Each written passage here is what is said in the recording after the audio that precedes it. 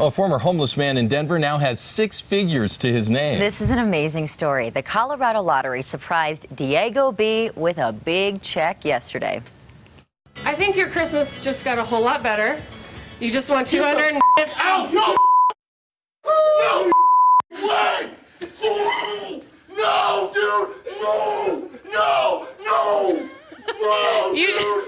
You just won $250,000 on the Colorado Lottery. Wow. You know, he's in shock. Couple of bleeps there, of course. Yeah, we probably know what he meant. I mean, can you imagine that feeling? I can't.